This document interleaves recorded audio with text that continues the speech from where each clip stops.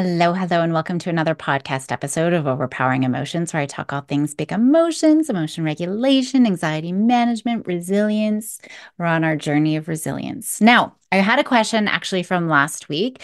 I was talking about the trap of being perfectionists in our own lives and having high expectations in our own life for ourselves. So we definitely need to work on that perfectionism and be better role models for our kids. And I also I touched on some of those unspoken expectations that we put on kids. And I had a few questions actually. People were wanting me to talk about that a little bit more because I had only just touched, on a couple of examples like corrective feedback. But, they were just wondering what are all of the ways, because parents are worrying, and even I had a couple of teachers reach out to you, like, what are some other ways that we might inadvertently? So I thought that I would just kind of cover that trap a little bit more, that can make perfectionism worse in our kids because like I said last week, we might not even know that we're setting those high expectations, which is why we really need to address this because our very good intentions of wanting them to excel can really backfire.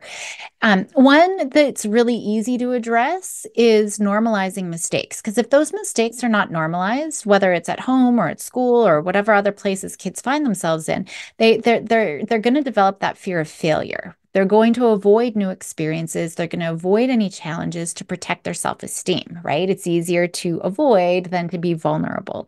And so that's why I love celebrating everyone's mistake of the day. I'm always talking about that. What was the mistake of the day? What have you learned? We're not just talking about normalizing mistakes. We're really just creating the environment where mistakes are normal. They are celebrated. Watch a little clip of Meet the Robinsons when he makes that mistake and he's like, bummer, I made a mistake. I'm so sorry. And the whole family is like, hooray. And they have a little mistake party, right? We really want to normalize the heck out of those mistakes. Now, of course, again, we all want the best of our kids for sure. We want them to succeed. We want to have high expectations. We want to make sure they feel loved. But sometimes our efforts to help them be happy, to achieve success, to be socially successful, whatever it is, we might unintentionally communicate that our love, our validation, our approval, whatever, are tied to their performance or to their behavior. And I know most of us who are listening, obviously, are never going to tell a child, you have to be perfect to earn my love, right? We're not explicitly saying those things. However, there are things that we might be communicating unconsciously, unknowingly, that they believe they need to be perfect to earn to our approval. But for them to get that love or worthiness or whatever it is, leading to perfectionism. And last time I had mentioned, kids might think that my parents, yes, they do. I know that they expect everything to be perfect. But then I ask parents, and they're like, no, not at all, like not even close to that. So we see this again, I did talk about criticizing mistakes or just nicely correcting their mistakes. Hey, buddy, where does your dish go? Hey, kiddo, what about your room? Hey, kiddo, it's all well intentioned. We're again wanting them to be successful. We're being really nice about it, but again, we're unintentionally saying that that mistake is unacceptable. It needs to be immediately fixed, right? And we're telling them what to do. So children will start to fear making mistakes. They might develop that perfection or nothing mindset. And anything less than that perfect is a complete failure, right? And the response effort to go back and redo a dish and go back and re-vacuum a floor or whatever it is so overwhelming. So now they might avoid all mistakes at all costs to earn praise and to avoid, that extra response cost. Or they might act out or just not like, screw you, I can't do anything either, right? That's just another piece that could come out of that. But maybe we're only praising them when they get those high grades, right? Or if they score a goal in a game or they do something perfectly. So that sends the message that your approval is tied to their performance and that outcomes again. So even when we're praising that, But, when we're looking at their progress, how often do you actually look at their progress? It's either did you or did you not get an A? Did you or did you not get that spelling correct? Did you or did you not get a goal, right? That's what we're always focused on those outcomes, which we got to get out of that, right? I talked about the binary thinking, and so we need to use that to our advantage. How often are we looking at their progress? If we're so focused on the mistake, that's really going to make them believe they need to be perfect for our love, for our approval, right? Or maybe we're not fixing it, but we're always on their case, right? About doing homework or studying or doing their chores, or we're checking online what they should be doing, right? So we're always focusing on stuff all the time. It could even just be nagging, nagging, nagging, nagging about everything else, cleaning your room, emptying the dishwasher, being quieter, right? Being on screens too much, commenting about how they did do something or didn't do something right, right? Or they didn't do it good enough, or they forgot to do it at all. Maybe you don't comment. Maybe you're just visibly disappointed when they don't meet their expectations. Kids are so perceptive, right? It's incredible. Even if we never say those words directly, they're going to interpret our reactions and any feedback as indicators of their worth. Even when we're nice, but we're focusing on results, like praising the A's, winning the games, excelling in some activity, right? Um, Especially when we're not acknowledging their hard work or their effort or their learning processes, right? Then we're reinforcing that the results is what matters no matter what. And that's when kids believe that their worth is tied to their achievements, that their level of success is directly equated to how much you love them. Right.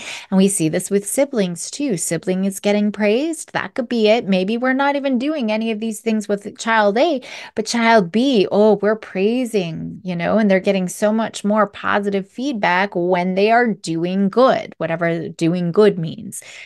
So they really start to believe that their value comes from what they achieve. It's not from their effort. It's not even for who they are as children, right? They don't see those as two separate entities. It's all kind of one. So any statements like, wow, you got 95% on that test. Wow, that's so amazing. I'm so proud of you for getting that A. That's saying that your pride is linked to success. Or if you say you're so smart, without saying anything about how hard they worked. That can, lead them to believe that intelligence and therefore their value is inherent in them, and they must always preserve that intelligence, right? And they do that by being the best and always having an A, nothing less, right? It's really tricky, isn't it? These statements, they seem positive, but they can make kids feel like mistakes or failures or anything less than perfect is disappointing and it's not acceptable. Sometimes we do set unrealistic expectations about how our kids should behave, how they should interact with their friends, expecting kids to always be polite, respectful, calm, focused, whatever it is that you're telling them to be. That can contribute to their belief that anything less than always 100% being focused and calm and whatever, less than that perfect is unacceptable. Even small comments like, you need to be on your best behavior at all time, or I expect you to do better, right? Those can set unrealistic expectations because they start to believe what? That they're worth and all of those things. You must always be well behaved, never make any mistakes to earn my love, right? Even though we're not saying those words, that's how kids are interpreting things. So we need to recognize that all children, they're developing in this stage. They're going to make mistakes, whether it's a behavior, right? Whether it's social interactions, focus, behavior, going to grandma's house and being respectful, all of these things. Their brain is still developing. Gosh, I don't even know any adults who are perfect all the time in every area. So they're going to make mistakes. They're going to mess up. They're going to be a little too loud, at grandma's house or in the library. They're going to forget and chuck their pencil across the room to hit their friend because it's really funny. I still do that kind of stuff, right? Where I'm chucking stuff at my kids just to see if I can hit it in the forehead. especially at the end of the day when my meds have worn off, right? A little bit of impulsivity. We all make mistakes. So instead of focusing on perfection, we're encouraging self awareness. We're going to help them reflect on their experiences and what they learned for next time. We're not going to tell them about their mistakes and what they need to do. We're going to ask open ended questions.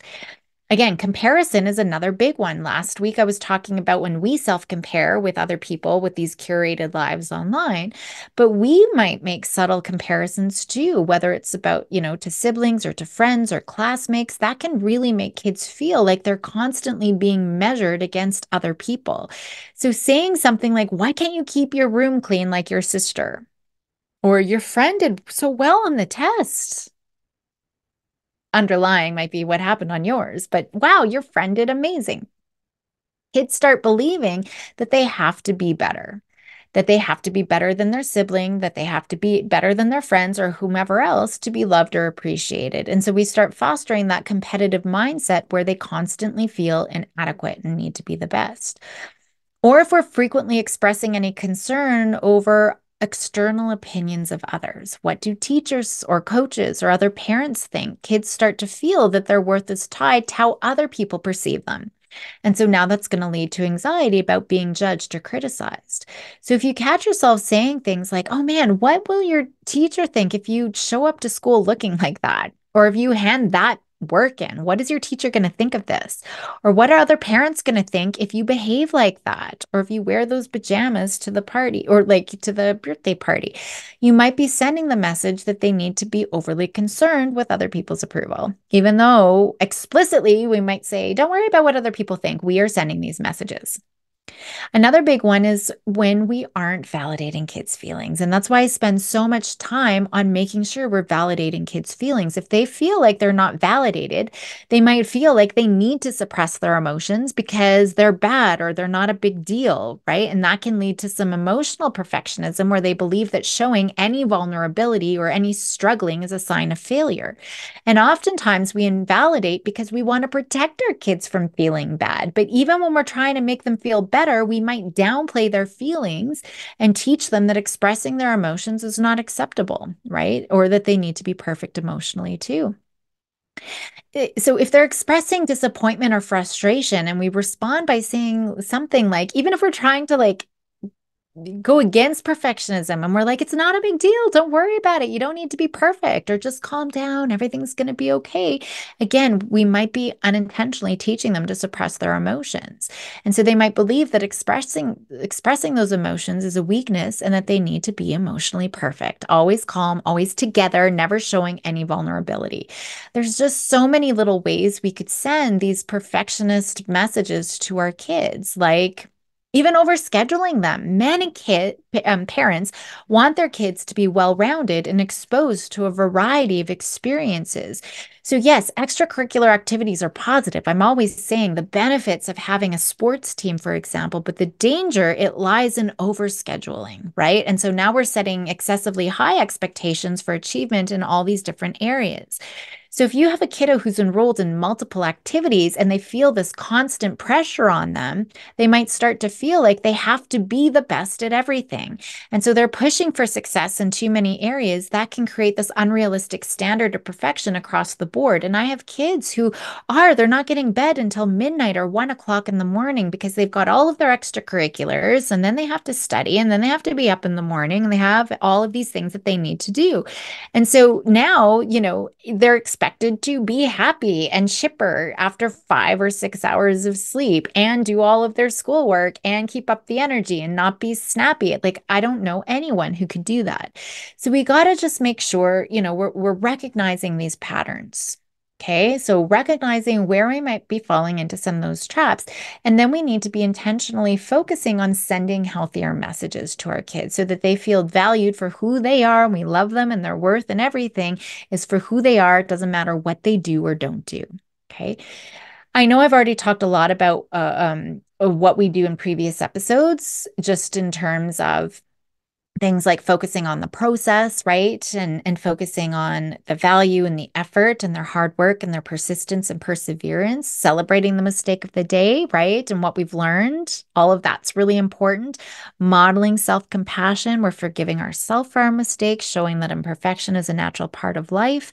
So all of those things are really important. Validating their feelings, ensuring that they feel valued regardless of their achievements or behaviors. That's why I like externalizing those challenges, right? So let's pull out, freaking out Fran or distracted Dan or forgetful Fred, whatever it is. I like externalizing whatever challenges you do have. So now you can work together, as a team to focus on all of those things, homework avoider L, right? Rather than you didn't do your homework tonight.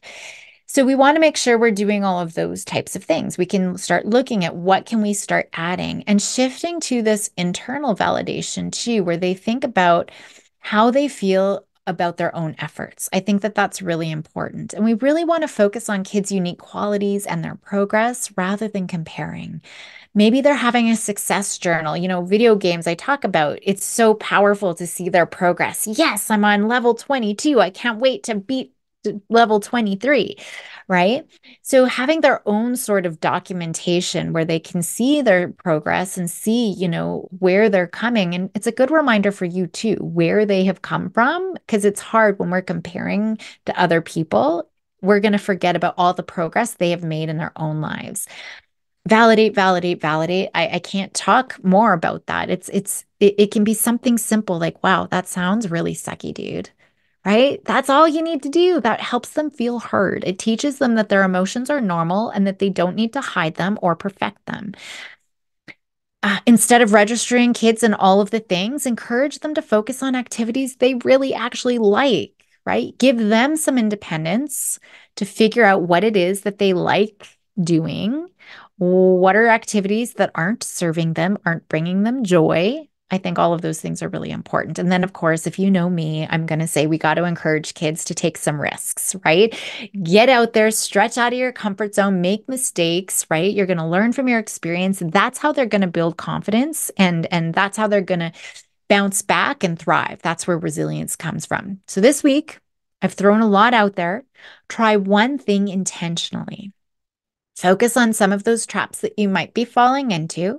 And we want to focus on sending, the message of this unconditional positive regard is what we talk about psychology, but this unconditional approval, right? So we might drop any of the fixing or the nagging and focusing on praising effort rather than results. And just noticing that shift in your focus, the shift in language can change immediately how kids are viewing their own progress and their own worth.